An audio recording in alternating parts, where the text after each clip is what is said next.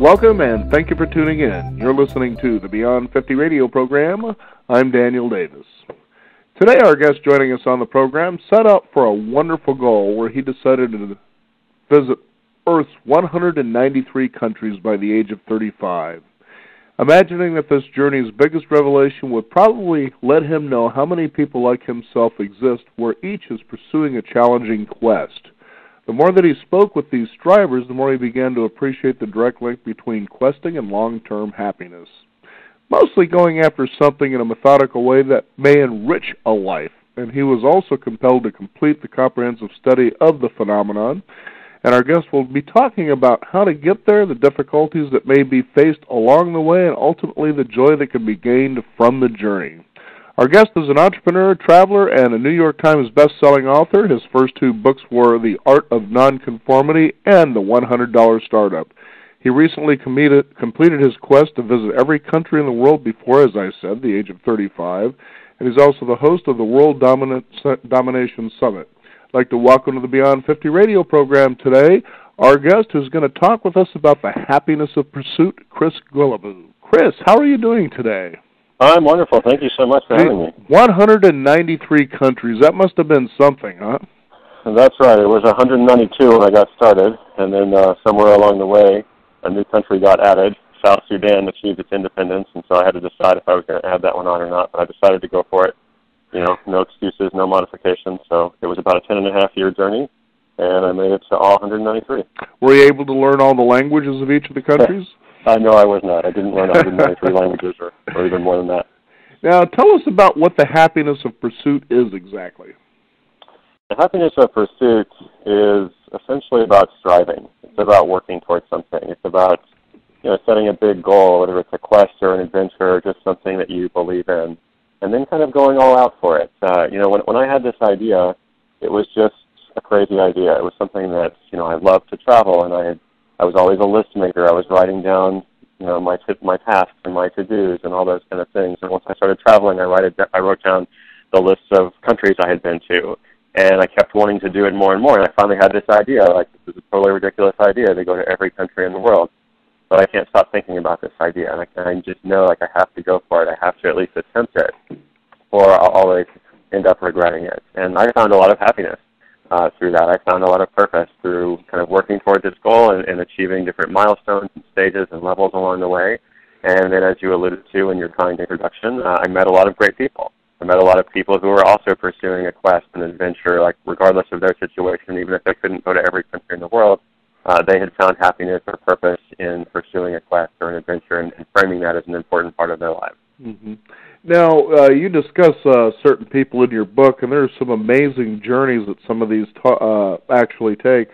Scott Young was one that I was really interested in. Tell us about him. Yeah, Scott was a young Canadian guy who had graduated with a business degree, and maybe about 2 or 3 years into that degree, he realized he actually wanted to study computer science instead. And usually it doesn't go that way. Computer science is a much more difficult degree, so people tend to start out with that, and if it's too difficult, they switch to something easier. So he just decided to go ahead and finish his business degree, but then after that, he had this crazy idea, just like I did. His crazy idea was to attempt the 4-year computer science curriculum at MIT, so one of the most challenging curriculums, anywhere. And he decided to attempt it on his own, independently, and doing it in just 1 year. And so he was able to download all the tests. MIT makes all their curriculum publicly available, so he was able to download the exams and go through the whole process. And he devoted a year toward mastering this curriculum, and he posted all of his results online so people could kind of critique it. And, some went better than others, but at the end of the year, he did, in fact, accomplish that goal. He did, in fact, complete the 4-year curriculum in only 1 year. Now, tell us about what the challenge of that particular journey really is. I mean, you're talking an MIT computer science curriculum in 1 year versus 4. That's, daunting to think about it. But what was the reason behind that? There's a lot of challenge to it. I mean, obviously there's the daunting curriculum itself. It's probably the greatest challenge, but then maybe the other challenge is working independently, not, going through that process with other people, not going to the physical lectures, but he kind of, honed in on what was most important.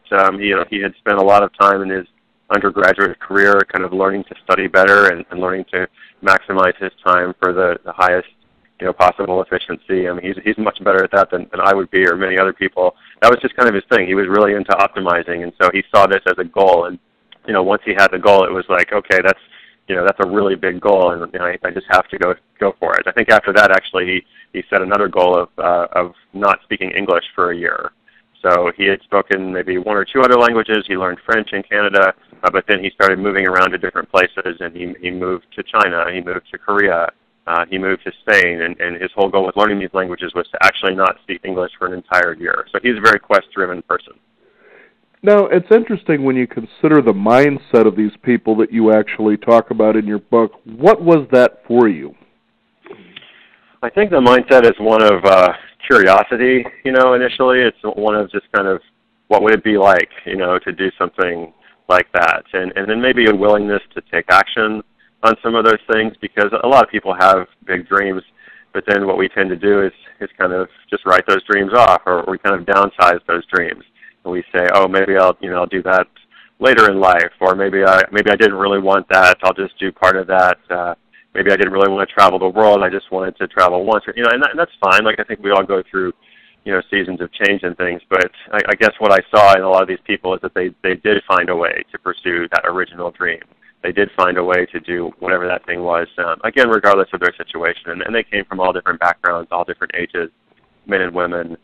They weren't all pursuing travel quests. There were a lot of other different kinds of quests as well. But I guess the key thing is they found something that mattered to them, and then they oriented their life around that. Now, speaking of meaning, I found this one to be interesting, and that was a woman who went on a date in each of the 50 states. Boy, there's something. That's right. That was Alicia Ostarello, who's from San Francisco, and she had just gone through a difficult breakup, and she was processing that experience, and she kind of looked back on her other relationships and realized that there was a certain pattern to them that maybe wasn't healthy, or maybe she just kind of needed to break the routine in some way. And so, as you said, she went on this road trip, to all 50 states and had a date in each one of those states. And she brought a friend of hers along for the journey, and they made a documentary out of it. And it was really interesting. I don't know if she found true love, through that process, but she certainly learned a lot about herself and had a crazy journey along the way. Probably inspired by the movie 50 First Dates, right? Yeah, perhaps. Yeah, I don't know. I'll have to ask her that.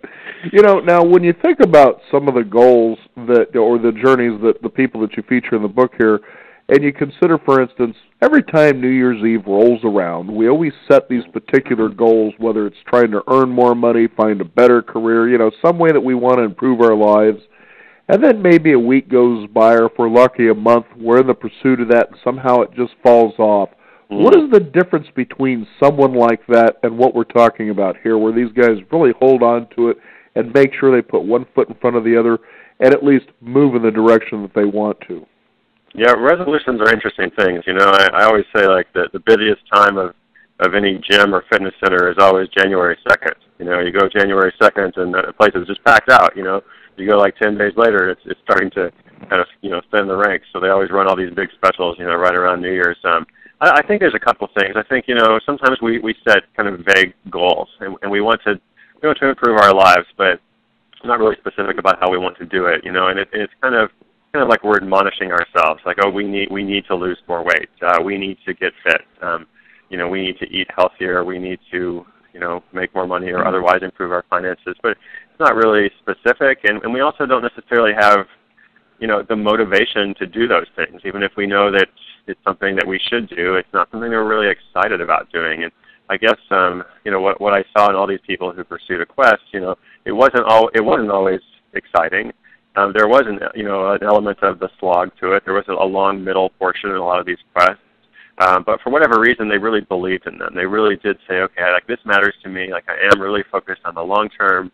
I'm going to make short-term decisions to support the long-term results that I'm working toward. And people struggled along the way, and there were lots of misadventures, and some people did give up, but most of them were able to see it through as long as they maintained that clear motivation, and they knew that they were doing it for themselves, not because they had to, not because they were supposed to, or because someone else expected it, but because they believed in it themselves. Now, how does someone, let's say a quester, as they could be called, decide on what to pursue and, the things to avoid, for instance? I think a lot of people find, those things by a process of experimentation. by a process of, pursuing different things that they like and asking themselves, like, what are they excited about? And if that seems a little generic, then let's make it more specific and maybe even go back to childhood and say, okay, what were you excited about when you were 10 years old? And what did you want to be when you grew up? And what were those things that you enjoyed doing? And maybe at a certain point in life, you kind of started to have to go down this track, and you kind of pursued these decisions that closed doors to other things, and that's fine. That's a normal part of life. But maybe there was something that you missed early on that you can go back to. Another thing to think about is not just what excites you, but what bothers you, what troubles you about the world. What annoys you. Of all the problems in the world, what's the one that bothers you the most? A lot of the people that I talked to, they found that quest by focusing on some specific improvement they wanted to make or something they wanted to do for others. And maybe it was more for themselves, and that's okay too, but they focus on a lot of different things. And then at some point, they found, the whole quest thing is about finding a packaging or a wrapper for your thing. So it's like you've got something you love to do, like I love to travel. But then when I combined travel with goal setting, with the list, with the 193 countries, it made so much more sense, because then I knew specifically, okay, here's what I have to do. Here's what I have to work toward. And I've got this list, and I'm making progress, and I'm counting down 50 countries, 100 countries, all the way up.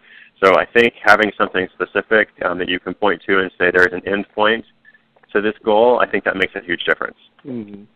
Now, when you're talking about people like this, and a person like yourself goes on this quest, it's something that deep inside, it's something that you want to do. It's interesting to think about the people out there who decide they want to do these particular challenges just for the sake of saying they did them, whether it's doing K2 or sailing around the world. And and you find people who ravenously try to pursue these things just for the sake of saying they did that. There is a difference between that and what we're talking about here, isn't there? Yeah, I think it's tricky. I think it's hard. I think, when you talk to people who pursue things like that, myself included, at least for a long time, like, we're not always good at articulating our motivations. Mm-hmm. Someone who wants to climb, like, this largest mountain, like, they're not always able to describe, like, what it was that gave them that dream. They just know that it's something that matters to them, or they want to be able to say that they've done it, as you said. And so it can be tricky because, I don't think it's the healthiest thing to, pursue this, long-term goal because of external recognition or because you want to be able to say that you did it or something. I think it's much more powerful when your motivation is internal, and it's not about proving it to anyone else. It's about proving it to yourself.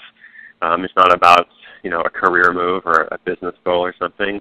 But I also think, like, our lives are complicated and our lives are intertwined with different things. And if someone isn't always able to say exactly, like, why they want to do something, it doesn't mean it's invalid or that their motivations are somehow impure. So I think it's complicated. Yeah, I can see how it could be, but then you also wonder, too, when someone goes out in a way of trying to, let's say, conquer and put it into their belt or, the notch in the bedpost, for instance, that at the end of the day they feel, well, I've done that, but I don't feel any more, I guess, fulfilled than I did in the beginning when I thought if I could just do these things and tell people about them, that I was going to be. You see what I'm getting at there? Yeah, no, I totally do. I think it's important, to understand like why we're doing them, and there has to be some value that goes beyond the notch in the belt. There has to be some value that occurs, along the way, and I think for most people it does. Like, I feel like it's impossible to do something like, go on a 50-state road trip or, visit every country in the world. I think it's impossible to do that without being changed along the way somehow, at least hopefully. So yeah, if you did all of that and if you climbed K2 and there was no change or transformation, that would be very sad. But, I think it would be difficult to go through everything you have to do to train for and to, travel and to undertake those challenges and, then just for the point of saying that you've done it. I was thinking, as we're talking about this, back in the 1960s when there was the big pilgrimage to Haight-Ashbury, San Francisco. Right. And it's fascinating, the people who actually did it and what was happening in that area in a very natural way. It was almost as though, or it was, should we say, happening without the participants in the beginning being aware that it was happening until after it was over with. And I know that you talk about that it's pretty important to document a quest. But you think about, for instance, even the movie Forrest Gump comes to mind when he starts going on his long run and then all of a sudden he's got this band of followers that think there's something that he knows that they need to find out about. Then all of a sudden he's done running, and they stand there and they're thinking, well, now what are we supposed to do? Right. Well, yeah, I mean, there's a lot you can say about that. You know, for me, I derived so much joy just in the process of the milestones and the stages and seeing like the progress I was making, and sometimes it was 2 steps forward and 1 step back. But fortunately, like I enjoyed both the process and the destination. And by the time I reached that destination, like there was a bittersweet moment, you know, of coming to my final country, because, you know, it had been a big part of my identity for 10 years. Like I was the guy who was going to every country in the world, and, you know, that's what I did. And, you know, I was going to keep traveling after that, of course, but, you know, I no longer had that structure. But, you know, at the same time, like, you know, look at what I had been able to do, and look at all these great people I had met, and this community that kind of was forged throughout the process. So I think it's, you know, it's a tricky thing, but these are good problems to have, right? This is like this problem of being like bittersweet or maybe reflective over the accomplishment of a big goal. You know, it's kind of like the problem of having like too much money and like, oh, I have to pay my taxes or something. Like, you know, it's a good thing. Now, tell us, how important is it to document a quest? Oh yeah, you mentioned that. I think it's good. I think it's important, and people should choose like their own means of documenting. I started a blog about halfway through and began sharing that blog with readers and anybody else who cared about it. Other people are better photographers than me, or videographers, or found some other creative means of documentation. But I think it's good to be able to look back and say, okay, like here's where I started, and here's what happened along the way, and there was maybe a moment of challenge, and here's a moment of triumph. I think it's good to have some kind of archival record, because that kind of supports the whole quest aspect of it. It may also help you if you end up struggling at some point, or wondering, you know, is my heart still in this? Like, am I still motivated to continue? You can go back and look and see how far you've come. On our program, we've featured people who have done very dynamic quests, such as what you feature in your book. One of them that comes to mind is a couple who, at the age of 66 and 64, I believe it was, decided they wanted to walk the entire Gobi Desert. Wow. You know, now you consider something like that as just phenomenal, much as what you did with 193 countries in 10 to 11 years. You know, and when you document those quests, and of course they did put this into a book, and there were some other things they did as well that were pretty phenomenal, like living among wolves for a couple of years. You know, amazing. Just amazing to think, you know, here's past the age of 50, and it wasn't being wacko. It was just like what you're talking about. These people have something in them that compels them to do this, and they call it sort of that voice or that calling that's beyond themselves that compels them to go do this, much as like what you're talking about here. But you can imagine when they went to get started on this, the role that family and friends play. And a lot of times when, you know, you decide to do what seems to be one of these crazy things, sometimes that could be a barrier that's really overwhelming at times to overcome. You know, yeah, that's also a tricky thing. I mean, all the different people that I talked to, I heard from a range of experiences. I mean, some people's family and friends were incredibly supportive, and yeah, other people, it was, as you said, it was kind of the opposite, and people didn't understand. You know, whether it was parents or children, or you know, siblings or just close friends of the network. Like, why would you do this? And you know, the word calling is a good one, because a lot of people who do something like that, I mean, the Gobi Desert, that's phenomenal. You know, like you don't do that just for fun. You know, you do that. No, because, you don't. You know, you do that because you have this strange sense of it's a missional thing almost. You know, and a lot of people that I talked with, even people who weren't religious, like they did use that word calling. They did feel like they had this like deeper sense somehow that was compelling them, you know, to pursue this. And you know, as for friends and family, I think I mean there's always exceptions, but I think most of the time, you know, people tend to get used to things as time goes by. And I think people feel a little bit threatened sometimes in the beginning of something like this, especially if you haven't done anything like it before, and like now all of a sudden, you know, you're going off to Gobi or wherever it is that you're going off to, or you've got this whole new focus in your life, and you've had these patterns before, and now you're kind of rewriting them. So those around us may feel a little bit threatened, because maybe they see that like the stability of their world is changing in some ways. And so I think over time, like if you know, pursue these things, but you still come home, or you're still present, or whatever it is that you need to do, like then you know, it may end up being a good thing. for your friends and family to see what you've taken on. And I also think it's important, you never want to turn your back on your friends and family, but if your friends and family don't believe in what you're doing, then I think you also need other friends as well. I think you do need to find people who get it, who relate to what you're doing, even if it's not the same specific thing, if they relate to the general concept of changing your life and kind of turning around in a different direction and doing something. I think it's really good to have some support network. I also think, too, many times that when it comes to friends and family and you decide that there's this particular quest, such as the one that you have or the ones we were sharing earlier, where, they mean well when they're doling out their advice, but the fact is they're projecting their own fears, perhaps. Mm-hmm. Yep. That you may achieve this, and they have to stand by and watch. Right. Yep, that's a great way to put it. They don't always like to hear that, by the way, but I think it is a great way to put it. Now, tell us what happens to someone after they've achieved this quest or goal, so to speak. I think what happens is a necessary pause or moment of reckoning or reflection or introspection.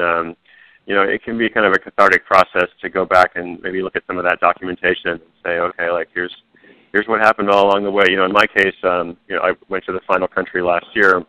By the time I actually made it to the final country, it was great. It was a wonderful experience. I had a community of friends, and a lot of my readers actually came to join me. So we had more than 200 people, going with me on that final trip. So I wasn't really alone a lot during that trip. But then afterwards, it was kind of like, okay, now that's done. And I did kind of go through a little bit of sadness and maybe a mild depression. And fortunately, I had to write a book about it. So it was a wonderful excuse to spend a lot of time thinking back about all those stories, that I had kind of maybe forgotten about or glossed over before, and kind of went back through. And then I think, so you have to do that one way or another, whether you're writing a book or not. I think it's helpful to kind of reflect on where you've come. And then you look to the future, because this quest has made you who you are, but it doesn't, you're not defined entirely by your past. Your past shapes who you are, but then you have a future. So what's next? You have to think about, okay, I just had this great experience. What am I going to do with it? So I think that's helpful to look to the future as well. Now, there was a guest that we had on the program some time ago, and it was really fascinating what he put together, but his quest was and he wrote about his first 100 marathons. Amazing. Now, you consider something like that, and as I was reading through his book, it was really amazing what started coming out for me, and this is the wake of the quest. This is what this person leaves behind as they do this journey. Here's a guy that goes to Antarctica to run a particular marathon they have down there for some reason. And, of course, there was a situation where it was so bad that they actually had to run the marathon on the ship. If you can imagine what that would be like. Yeah. But as I was seeing, as I was reading and listening to him as we talked about his quest, for instance, I realized what an interesting way to travel the world. Because that's exactly what he was doing. He was traveling around the world and running marathons, so he had a common reason for going on this. And in the end, the kind of relationships that you build around the world, which I'm sure you, as you were mentioning earlier, you did, it must give you an interesting perspective on your life and the lives of others, doesn't it? Yeah, I think so, especially maybe for those of us who are a little introverted or a little bit shy. For having a reason to do something is great, even if it's not a reason that necessarily makes sense to other people, because not everybody else is going to understand why this guy wants to run a marathon on Antarctica. But if he does that, he's probably not the only one doing it, and there's probably crew of that ship involved, and maybe some other tourists on the ship. And it's just it's a wonderful thing to say, I'm doing this for this particular reason, or it's providing kind of a foundation to my wanderings. It's providing I want to go and see the world, but the world is a big place. How do I choose where to go? How do I decide what to do when I get there? Do I go on a tour? Do I do it myself? But even then, there's kind of some angst in all those decisions you have to make. But if you have this clear goal, I'm going to run 100 marathons or whatever it is, and most of us are probably not going to choose something like that. But even if it's something, maybe less ambitious, it's very helpful to tie it to something, I think. It was helpful for me anyway. Well, now, here's another fun one that you talk about here, and I considered this to be, one of those interesting goals, but Sasha Martin, who cooked a meal in every country in the world. Yeah, so he's spending some time somewhere. Was he actually cooking their specific kind of dishes, or just any meal? Yeah, well, this is a great story because so she's not cooking a meal in every country. she's cooking a meal from every From country. every country, okay. Yeah, so no, the distinction is important because she was a young mother from Oklahoma, and she had actually grown up in Europe in some different places, but then kind of settled down, and she married and had a young daughter, and so her goal was, I want to show my daughter the world. I want her to see more than just what she kind of sees, in her little neighborhood here. But I can't travel right now. Like, I'm not able to go to every country in the world. So Sasha had a culinary arts degree, and so her quest, as you said, was, she's going to cook a meal from every country in the world. And I love this because, she made it really specific. It was just like my quest. There's no modifications. There's no exceptions. She had to study up quite a bit. She would spend part of the week researching the recipes and getting a lot of photos and playing music from that country and putting that country's flag up, and they would have a conversation, about it around the table. So it's not just about food, it's also about people and culture and community. And this is all happening, from her table, in Oklahoma. And her daughter Ava, her first solid food at the age of 6 months was Afghan chicken, starting with Afghanistan, the letter A, and then continuing like throughout the alphabet through every country. For 2.5, 3 years or so. So 3 years in, Ava is 3 years old and now has favorite foods from all over the world, and she eats with chopsticks or with silverware or with her fingers. It's just a great. And Sasha talks about what a great transformative experience it was for her family, because her husband was a self-described picky eater. When they started, he had never eaten avocado, he had never seen an eggplant. All these things. But he, broadened his palate considerably through that whole process as well. So that was something she did, from where she was. She looked at what her skills were and what she wanted to do. So she had this background in culinary arts. She had a desire to see the world. She wasn't able to physically travel, but she kind of brought the world to her door. So I love that story because it shows that anyone can cultivate the value of adventure, even if they can't get on an airplane. And it's also taking homeschooling to a whole new level, isn't it? Oh, definitely, yeah, exactly, yeah. What 3-year-old has that kind of experience? Exactly. And when you consider what she did and the fact that she's imparted or imprinted this particular motivation onto her daughter, it allows children to look at their family, their fathers, their mothers, whatever, who say, think big and do big things, and here she's doing it, but you can actually do it from right where you're at, to get started right where you're at. And I think a lot of people don't pursue a quest or a goal sometimes because they somehow have this belief it's out of their reach. But many of these people just simply said, it's something I want to do. Let's just put one foot in front of the other, one step at a time, and just see where it takes us. Absolutely. And you don't always even know what the final destination is when you begin. Like, you don't always necessarily have the whole vision. You maybe just have part of the vision, and then the vision expands through experience. And through experience, you gain confidence as you work towards something that you believe in. Like for me, like I said, I didn't want to go to every country in the world after I had just been to 2 of them. I was an aid worker for 4 years in West Africa. That was a great experience, and out of that, I was writing down the different countries I'd been to, and then I had the goal of going to 100 countries. And I kept working toward that one, and finally I realized, well, that's a great goal, but I'm actually going to be able to achieve that a lot sooner than I thought, because with 100 countries, it's only about half the world's countries. You can just kind of pick and choose the easy ones. If I run into a difficulty somewhere, I can just go somewhere else. So that was fine, but then I wanted a greater challenge, right? So as you kind of step out, like, you may discover that, your initial vision was quite limited, and the vision's just going to expand as you say yes to whatever you're able to do. And I'm sure that you discovered, as many of the people you feature in your book in The Happiness of Pursuit is that you realize your goal, and any goal generally, is not linear like a lot of times these self-help gurus would have us believe. Yeah, absolutely. Your goal may be multifaceted. Your goal may change. Also, I think that's totally okay. I just finished this 40-city book tour across North America to talk with readers about this new book, and had some really, really great questions. And maybe one thing I wish I had written about a little bit more in the book was, what if your goal changes? Because a lot of that question came up over and over, and my answer is, if your goal changes, that's great. It's your goal. You're the one who set this.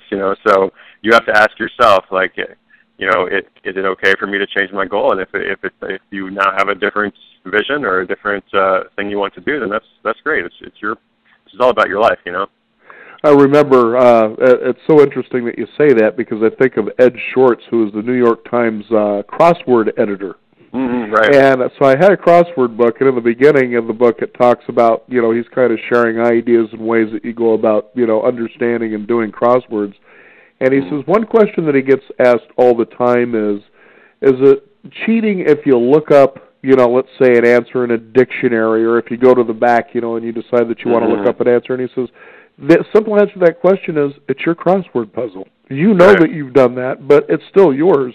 And I found myself from time to time having to do that just so I can jumpstart an area that I'm snagged in, for instance, but moving forward. And still I feel pretty good about finishing it, even though that I knew I had to kind of sidestep in a way. But, as you're saying there, that's really okay. Don't beat yourself up over it.